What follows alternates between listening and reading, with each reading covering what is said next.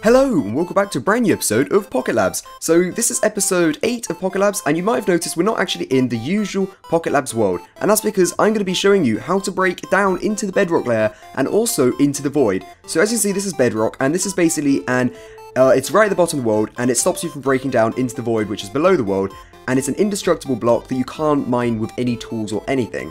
However, there is a way which I figured out how to do it. I'm sure this has been done before. However, I didn't just copy a video from this. I figured out that you can actually break into it by using nether reactors to build a nether spire, which will break any block, I think. I haven't actually tested at the edge of the world, so I will do that, and that'll be really interesting. But anyway, so this will break down into this and go into it. So to get to the Void, we're going to need 3 nether core reactors.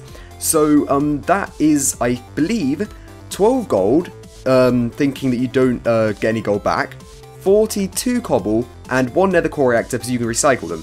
So as you can see, I have everything here, and the reason they're 99 plus and these are 5 is because I did inventory edit them in so I could have a lot more than I needed. So let's just place down our first nether core reactor. So you just build the nether core like usual, and then here we go, like so. There's our reactor core. Oops, wrong block. You die today. And then I will just do this on top, this on top, this on top, and that, and that. So then I also need to grab some of this because I did actually forget to inventory edit some in, and when we finish another core reactor, it's going to be really dark. So I will just take quite a bit of this and make it into some cobblestone, just for future purposes in this video, because otherwise we're going to be in the dark a lot and it's going to be very annoying. So let's just grab as much as we can, I think. There should be enough light to light it up. And then we'll break this and carry on going. So now that we have enough, I believe, let's activate this. And as you can see, it's basically turned all the bedrock at the bottom to netherrack. So what I did actually, this is actually in survival, no, it's in peaceful, just so we don't get annoying zombie pigmen attacking us. However, as you can see, we have actually been able to break down through the layers, and now there's a new layer of bedrock. So this also works at the sides, so if we just break some of this down, put down some glowstone, well, there is bedrock there, so let's just make all our glowstone, and then put some down here. So as you can see, now we're down into 2 layers into the bedrock layer, so that's quite cool. And then once this is finished, I'll come back to it and I'll break all the obsidian and we'll be good to go.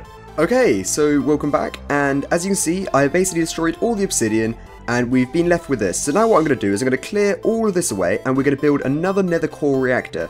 So you just need to build it on the lowest layer you can, and then we'll just carry on building it. So, oops, I messed that one up already.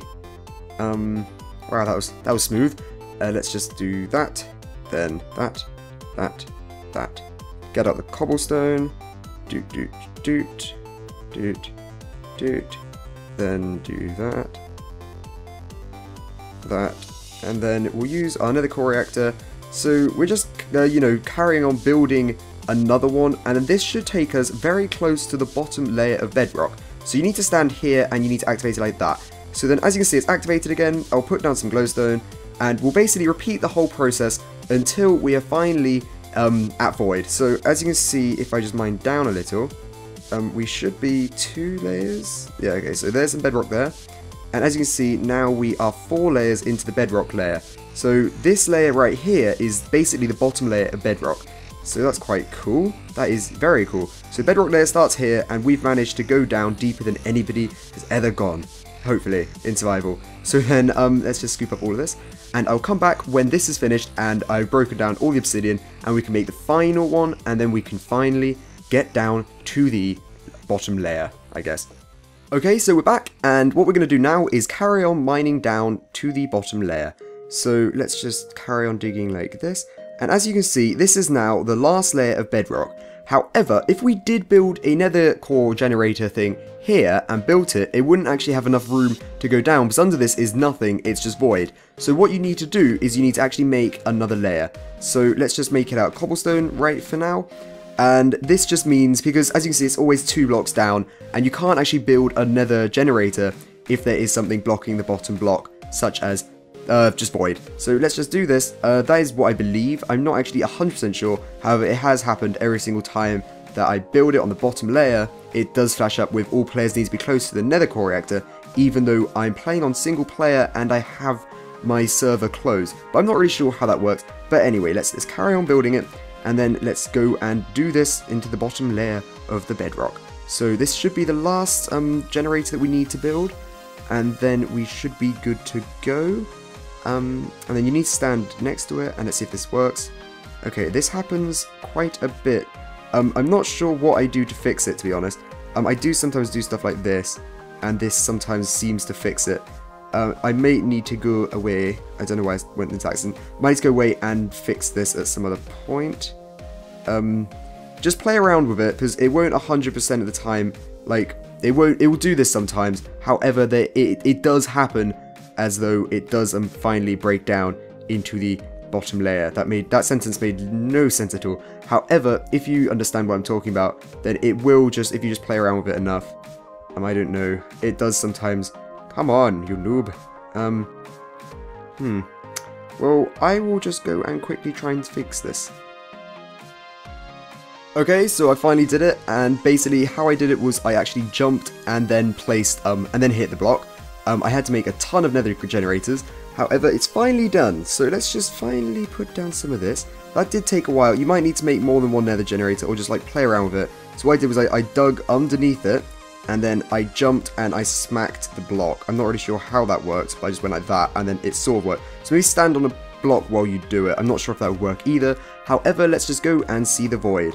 So there we go, there we have it, there is the void, and this can all be done in survival. So I think I'll add this as an achievement on my Minecraft Pocket Edition Let's Play, because this is quite a cool little thing to do.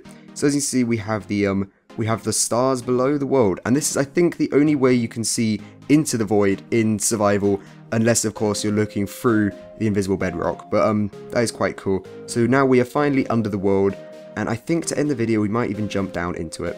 So this can actually be used as a fairly good recycling bin. So look, I mean an incinerator, because nothing comes back. So as you see, we're just destroying all of our hard work. So that was a really cool little thing I thought to show you. There we go. So thank you guys for watching this video. Please give this video a like, subscribe, and goodbye, bye. And I have actually invincible, because I did edit that before, so I can just slowly fall into the void. Oh, it's so beautiful down here. You can really see the moon well. Hello moon. My arm is all like up in the air. Whatever. Look at that. Isn't that great? So thank you guys for watching this video. Please give this video a like and subscribe. Bye!